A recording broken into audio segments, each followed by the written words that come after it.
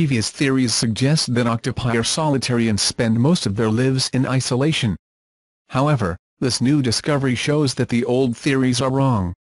In fact, this complex octopus city is not far from an area where investigators saw octopuses gather for fights.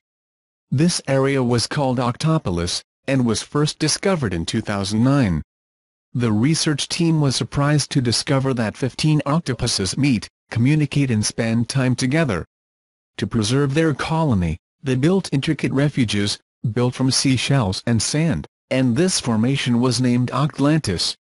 The city of Octopus is quite large, as it measures 18 times 4 meters, and is placed at a depth of 10 or 15 meters below sea level.